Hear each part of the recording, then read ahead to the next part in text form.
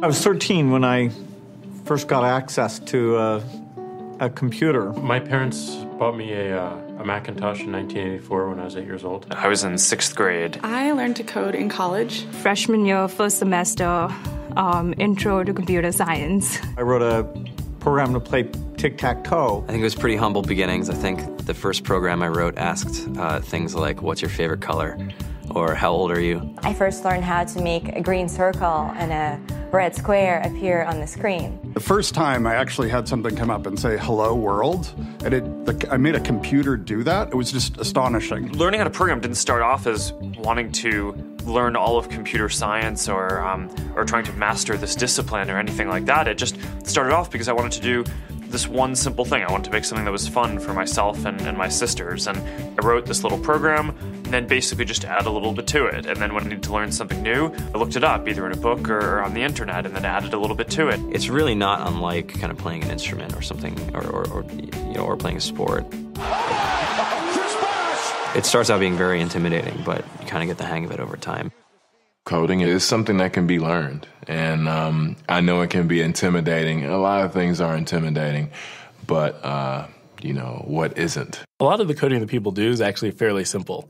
It's more about the process of breaking down problems than, sort of coming up with complicated algorithms as people traditionally think about it.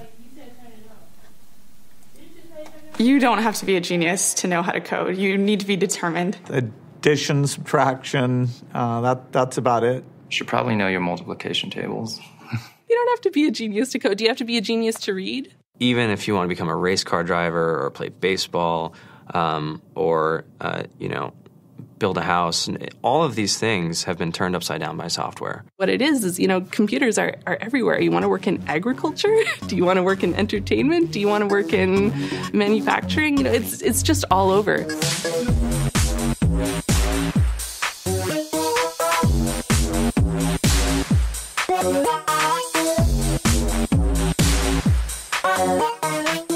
Here we are, 2013. We all depend on technology to communicate, to bank, information, and none of us know how to read and write code.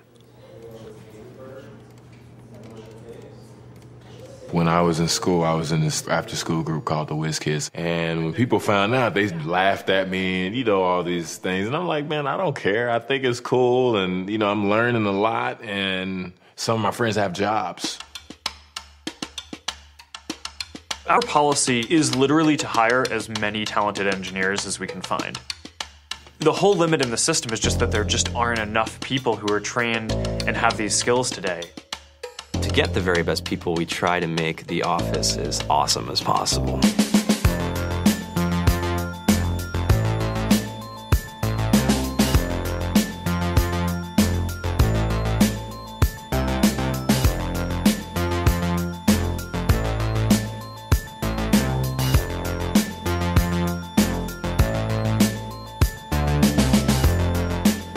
We have a fantastic chef.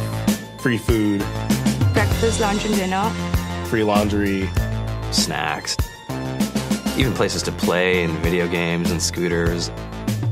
There's all these kind of interesting things around the office and places where people can play or relax or go to think or play music or be creative. Whether you're trying to make a lot of money or whether you just want to change the world, computer programming is an incredibly empowering skill to learn. I think if someone had told me that software is really about humanity, that it's really about helping people by using computer technology, it would have changed my outlook a lot earlier. To be able to actually come up with an idea and then see it in your hands and then be able to press a button and have it be in millions of people's hands. I think we're the first generation in the world that's really ever had that kind of experience. Just to think that, you can start something in your college dorm room and you can have a set of people who haven't built a big company before come together and build something that 1 billion people use as part of their daily lives is just crazy to think about, right? It's humbling and it's amazing. The programmers of tomorrow are the wizards of the future. You're going to look like you have magic powers compared to everybody else. I think it's amazing. I think it's the closest thing we have to a superpower. Great coders are today's rock stars.